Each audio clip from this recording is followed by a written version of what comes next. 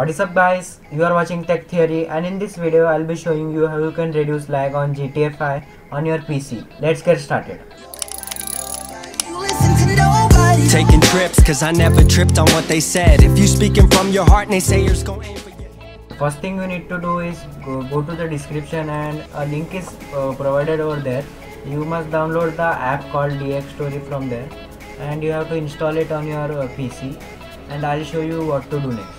After installing, you must open it, and I'll show you what to do next.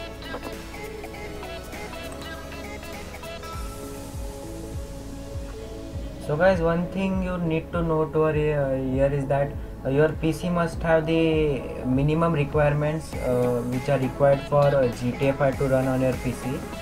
If you don't have the minimum requirements, then I'm sorry, but you cannot run GTA 5 on your PC. And now we can proceed. So you can click, you can buy a license, but there is no need for any license.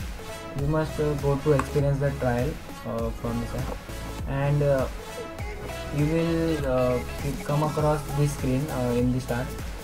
You have to go over here, and here you have to make the tick mark, and here you have to write 45, which is the FPS, limit video FPS. After that guys, one thing I must say you that by default a default would be written over here, but the thing you have to do is run GTA 5 and DXtory at the same time.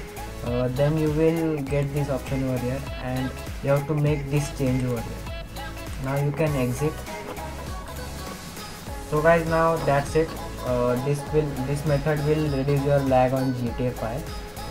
Another method you can do is reduce the graphic settings. So that's pretty much from this video guys. I hope to see you in my next video, and more such videos are coming very soon, so make sure you subscribe to my channel for more. If you have any query regarding any issue, do post it in the comment section below. I'll surely answer all of them. And if you want a video on any other topic, let me know in the comments. I'll surely make one. So guys, subscribe to my channel. Thanks for watching. Have a great day. Goodbye. Wow.